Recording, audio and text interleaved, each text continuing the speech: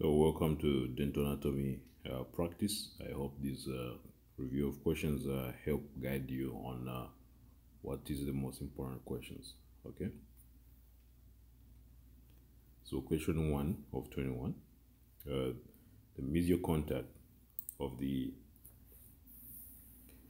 permanent maxillary canine is located A, in the incisor third, B, in the middle third, C, in the cervical third, D, at the junction of the middle and the incisor thirds, E, at the junction of the middle and cervical third.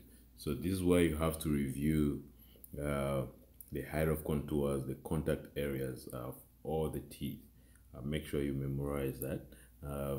So here our answer is D, at the junction of the middle and the incisor third.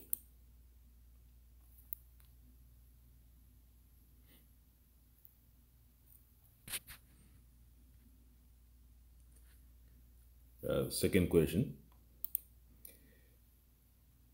The occlusal outline of the permanent maxillary first and second molars is usually described as. So you have to know the shapes. A, rhomboidal, B, rectangular, C, trapezoidal, D, square, E, triangular. So in this case, you have the answer as A. Okay, it's rhomboidal, and you have to memorize that. Make sure you know the shapes. What's the difference between a rhomboid and a rectangle, a rhomboid and a square, and a trapezoid and a rectangle. So A is the answer. Question 3. When the mandibular posterior tooth is viewed from the proximal, so you're looking at from the proximal side, the shape of the crown is, so you have to remember here that the mandibular teeth are lingually inclined, so you have to know what the shape of the crown will look like because of that angulation. So is it a trapezoidal? Is it a rhomboid? Is it a rectangle? Is it triangular? Okay, so our answer here is a rhomboid.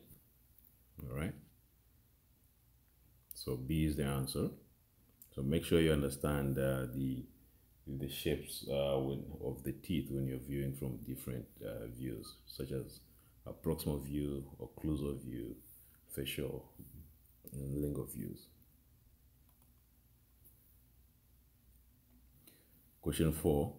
Which of the following teeth are most often in abnormal relation and contact with adjacent teeth in the same arch? So here, if the third molars are not in the answers, you can look for any answer which has laterals, because you remember the laterals, they always have different morphology. So because of the different morphology, they're in like a weird relation with the rest of the teeth. Okay, so our answer here is going to be maxillolateral incisors. Okay.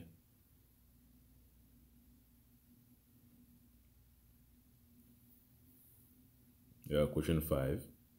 In comparison with the permanent mandibular canine, the permanent maxillary canine, so you have to know the comparison really well and make sure you understand what the maxillary canine looks like and the mandibular canine looks like.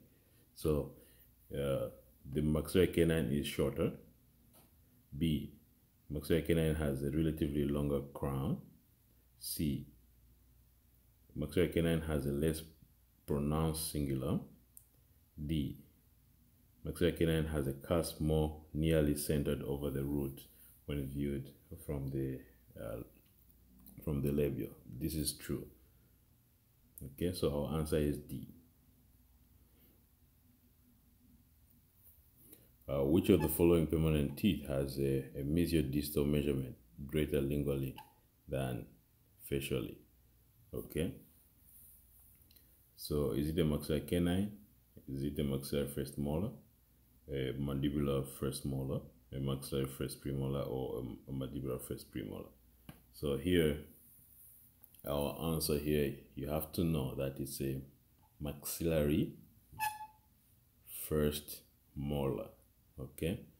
And that's because the lingual aspect, remember the mesiolingual cusp is bigger than the rest of the cusp. So the lingual aspect on the closer side is a little bit longer than the the the buccal aspect on the occlusal.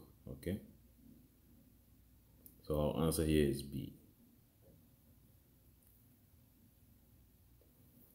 The height of contour occlusal cervically is located within the middle third of what? So you have to know, that was what I was saying, that you have to know the height of contours of the teeth here.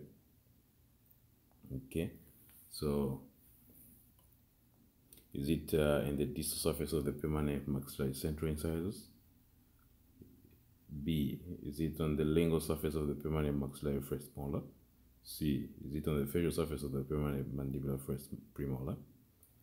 D, is it on the facial surface of the permanent mandibular first molars?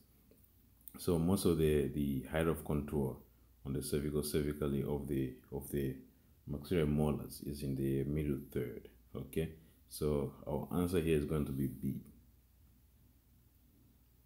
Okay. All right. So pits in the occlusal surface of the premolars and molars are at the junction of the. So what forms the pits?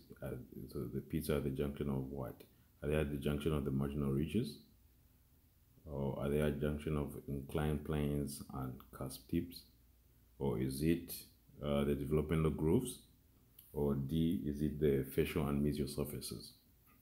Okay, so these are formed by developmental grooves. Okay, so you have to understand what the convergence of marginal ridges forms. You have to understand what the developmental grooves form. Okay, your answer is C.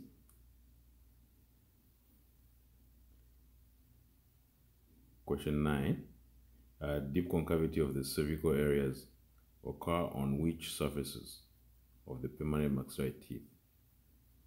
Okay, so is it on the mesial surfaces of the canine and first premolars?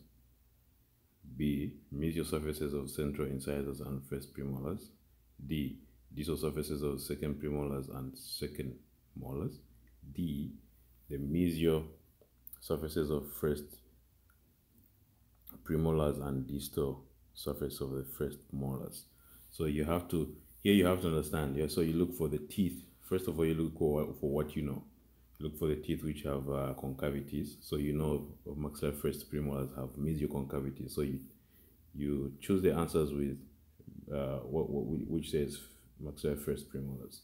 So A, B, and D have the maxillary first premolars. So C is eliminated. All right.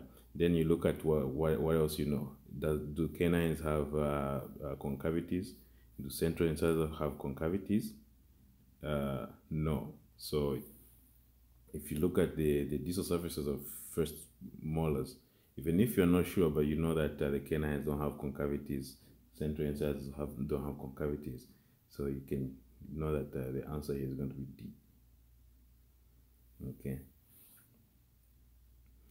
Question 10. All of the following are characteristics of the mandibular canine, except. So whenever it comes to exceptions, make sure you pay attention, all right? Because these are very good questions. So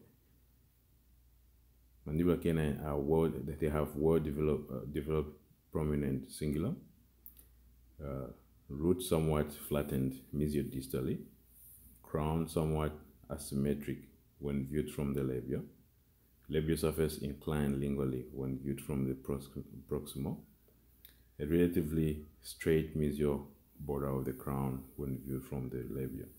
So here you have to know the anatomy. You know that when you compare to the maxillary, the mandibular doesn't have a prominent cingulum. So our answer is going to be A.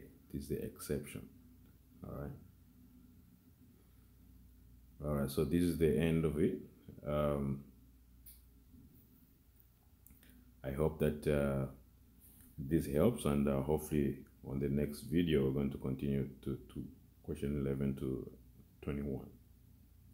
If you have any questions, please comment and ask any topics which you'd like us to review.